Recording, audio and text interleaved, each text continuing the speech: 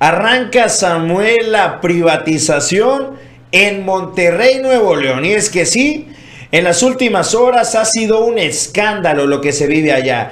Es una inundación de basura la que se está viviendo en el Congreso. Y es que recordemos un poquito, una de las, digamos, propuestas de campaña, algo que anunció Samuel a su llegada a Nuevo León, fue la creación de una nueva constitución, dentro de la cual, bueno, había muchos artículos debatibles. Uno de ellos, sin duda alguna, es el que se está haciendo, pues ver, el que se está viendo las protestas el día de hoy. Intenta el señor Samuel García, una empresa del Estado, prácticamente privatizarla, para que el sistema de recolección de basura pase a ser de un particular, así tal cual. Hay varias denuncias y hay varios videos. En medio de todo esto, ¿qué hicieron los trabajadores de esta empresa? Perdón, de Cimeprode se llama, es ir a vaciarle toda la basura afuera del Congreso de Nuevo León. ¿Para qué? Para que les quede claro y que lo vean como protesta los legisladores neoleoneses que están haciéndole el caldo gordo a Samuel García. Vamos a verlo. Trabajadores vacían camiones de basura frente al Congreso de Nuevo León. Trabajadores del Sistema Integral para el Manejo Ecológico y Procesamientos de Desechos, Simprode, vaciaron el contenido de sus 6 camiones recolectores en la entrada, en la entrada del Congreso de Nuevo León.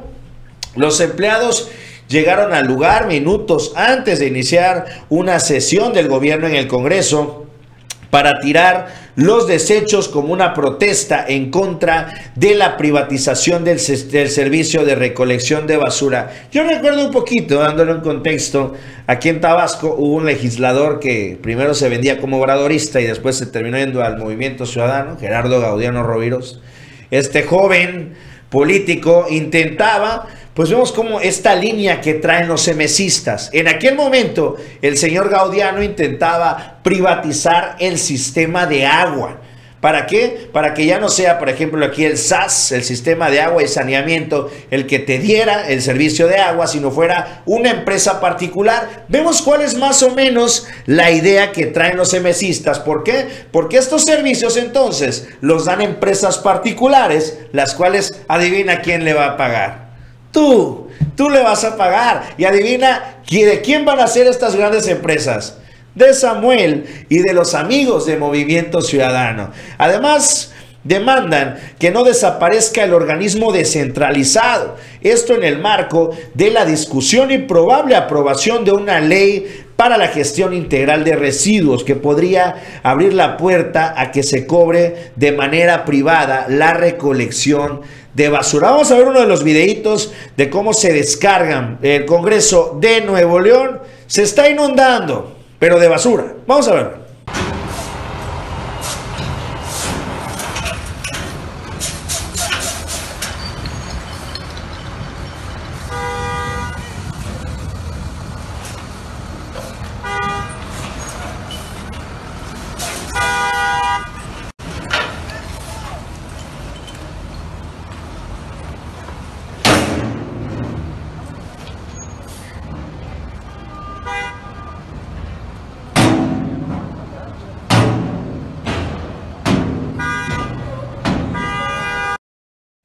Pues ahí algunas imágenes y videos de lo que se está viviendo allá en la capital de Nuevo León. Esto también, hay que dejarlo claro, también le compete de manera puntual a Colosio Jr., quien ha brillado desde que llegó prácticamente por su ausencia allá a la alcaldía de Nuevo León. El señor se la pasa en Nueva York de fiesta, de borrachera, mientras que vemos que Samuel García es completamente ineficiente. Una nueva protesta, y esta con toda razón, Por supuesto que tiene la razón la gente, y sobre todo estas personas. ¿Por qué? Porque nos ponemos a pensar, claro, que vamos a tener que pagar un servicio de recolección privada. Si no, pues te tendrás que comer tu basura, o esa es tu bronca, diría Samuel.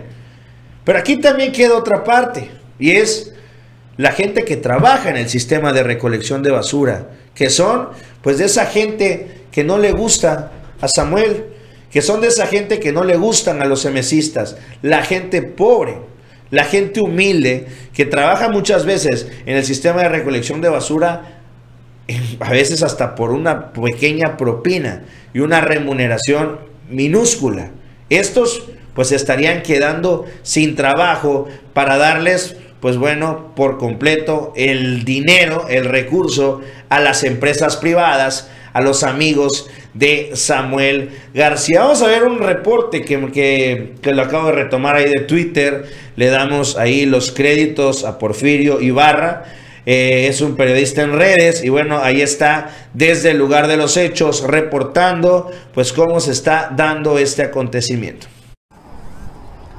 Amigos, ¿qué tal? Muy buenas tardes. Me encuentro en Matamoros, entre Zaragoza y Escobedo, esto en el centro de Monterrey, donde hace unos momentos personal de CIMEPRODE vino a manifestarse contra esta nueva ley de residuos que contemplan aprobar aquí en el Congreso del Estado y donde, de acuerdo al mismo personal de CIMEPRODE y lo que se dice en este dictamen, podría desaparecer dicho organismo, CIMEPRODE, y es por eso que los trabajadores sindicalizados se están manifestando, ya que señalan, bueno, de aprobarse esta nueva ley podría desaparecer el organismo y sean los municipios metropolitanos quienes se encarguen de la recolección y almacenamiento de la basura, y por lo cual, bueno, ellos piden y exigen a los diputados locales que se den marcha atrás a este dictamen que pone en riesgo su trabajo. Por lo pronto vamos a observar, fueron 6 camiones que vinieron aquí a arrojar la basura. El personal del CIMEPRODE llevó a cabo esto y se retiró, dejando incluso también las unidades aquí en la calle Matamoros, entre Zaragoza y Escobedo. Nuestros amigos automovilistas toman... Ahí está pasando el reporte, qué es lo que se está dando, y es que hay algo detrás de todo esto. Una tuitera conocida, compañera aquí de nosotros, que es de allá de Nuevo León, nos aclaraba un poquito a través de Twitter el por qué se está dando todo esto. Y es que no queda nada más el tema de la recolección de basura.